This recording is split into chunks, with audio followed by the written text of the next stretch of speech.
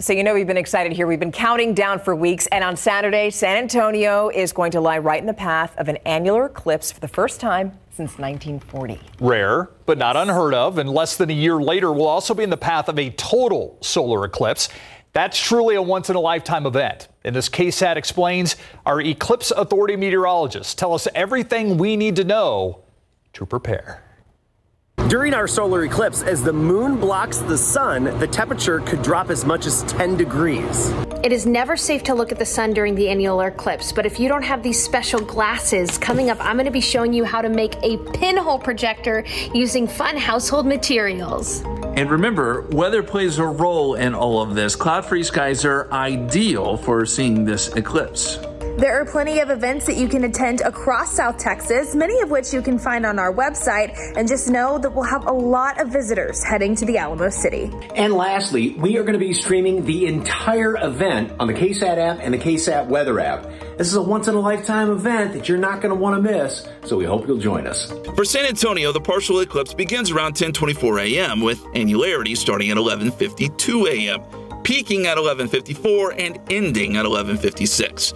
The duration of annularity is only around 4 minutes in San Antonio. The entire eclipse event will end at 1:33 p.m. Several other cities are also in the path. Remember, an eclipse occurs when the moon sits directly between the Earth and the sun. The moon creates a shadow. Sometimes it's just a little bit further away from us. Its orbit isn't perfectly circular.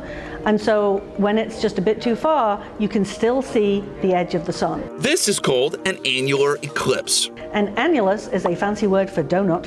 And so that's what we call the eclipse, where we can still see the edge of the sun or the ring of fire. Weather permitting, of course, but it will be a sight to see, not only in the sky, but on the ground too. Look under a tree, because what happens is all the little gaps between leaves make little apertures, and so you get images of the sun on the ground. That happens every day. But on a normal day, the sun is just a circle. But on eclipse day, it's a crescent. And so you see all these little crescent suns on the ground under the trees. A few other quirks about eclipses. Temperatures do drop slightly during an annular eclipse, and you may notice wildlife acting a little weird. Birds will do the thing that they do after sunset. So after the sun sets, but before it gets dark, and they do the swooping around thing, and they make a lot of noise, birds will do that. Remember, you'll need your glasses for the entire event, and make sure they're certified. If you plan to use telescopes and binoculars, don't forget to attach a solar filter. Should you not have glasses, you can also use a pinhole camera. What is that? Here's meteorologist Sarah Spivey on how you can make your own. So let's say you want to safely view the annular eclipse, but you don't have some of these guys. Well, I've got a really awesome activity that you can do with your kids, and honestly, it's fun for adults too. Here's what you need: a cereal box, a white piece of paper, a pencil, some scissors, some tape, aluminum foil, and a push pin. Step one is to trace the bottom of the cereal box onto this piece of white paper. And once you got the shape, you cut it out. Now this piece of paper is going to go onto the bottom of the cereal box. This is basically your screen, what the sun is going to project onto. You'll do that with some tape.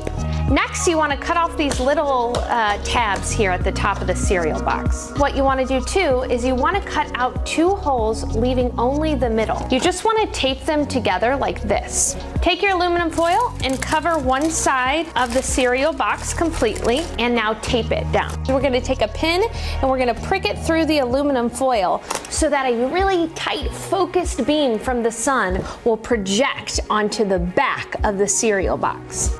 Remember, it is never safe to look directly at the sun. So here's actually how you use your pinhole projector.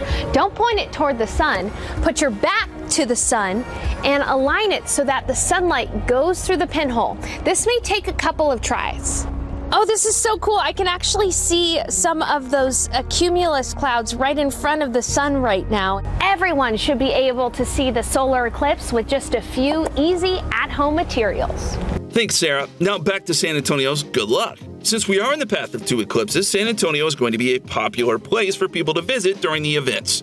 Meteorologist Mia Montgomery tells us how that could affect you. We are very populous and easy to get to, so there will be quite a few people coming to town. Thousands of people from across the country are expected to visit parts of South Central Texas for the annular eclipse on October 14th. Andres Munoz with Visit SA says that out-of-town guests are naturally attracted to the San Antonio area because of the city's history, authenticity, and uniqueness. But the influx of visitors for this particular astronomical event is expected to have a notable impact on our economy. It's every part of the economy. The reality is that those travelers will come in and they're going to stay in hotels. They're going to be visiting restaurants and they're going to be visiting attractions. They're going to go everywhere within the city. Therefore, the economic spill is all over town. Speaking of hotels, lodging groups in San Antonio have seen a visible increase in the number of bookings for this weekend and already a sellout in spots for the total eclipse taking place in April. October has some energy behind it. There's quite a lot more people booking those dates, but the April one is sold out. With our area residing in the path of the total eclipse happening in just 6 months' time, the economic drive expected this weekend will hopefully happen again on potentially even a larger scale next spring. And those are going to be repeats, and hopefully with the momentum that one eclipse drives, it will generate more momentum towards more people visiting after it gets shared in social media and what have you, and how special it was the first time around. A special event happening in a special place right here in South Central Texas. More proof this is a big deal, and you may be wondering if San Antonio has seen a solar eclipse like this before. Yes, we have, but a couple of things to keep in mind. Solar eclipses happen all over the Earth every 6 months or so. They're not necessarily rare, but being in the path of annularity in the case of the annular eclipse, or in the path of totality with regards to the total solar eclipse, makes this special. The last time an annular eclipse came right over San Antonio was 1940. However, here's the stat that will blow you away. According to Angela Speck, the last time the path of totality from a solar eclipse came over San Antonio was 1397. Now consider the fact that we're getting both of these eclipses in less than a year, and I'd say we've hit the celestial jackpot. For KSAT Explains, I'm meteorologist Justin Horn.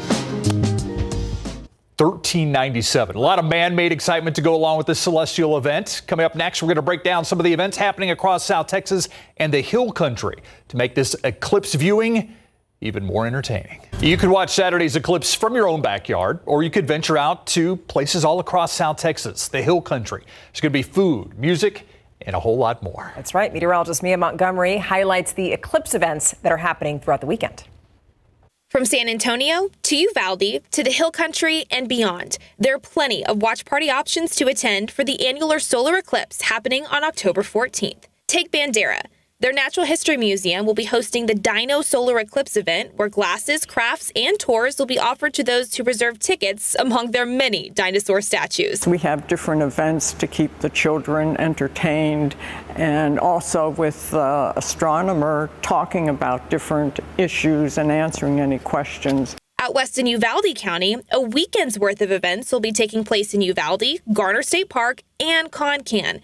Both fun and educational activities, food trucks, live entertainment, and more will be a part of the Stellar Fest starting as early as Friday. It's just a beautiful place to escape to, watch this awesome phenomenon happen, and then enjoy the concerts and the activities and things that we have going on. Back here in San Antonio, places like the Zoo, Scobie Education Center, the Museum, Natural Bridge Caverns, and various hotel groups will be hosting watch parties for the solar eclipse. Dr. Richard Kissel, Chief Program Officer at the Museum, knows how unique of an event this, plus the total eclipse in April, will be. It gives you a perspective and a realization that we're part of something so much bigger.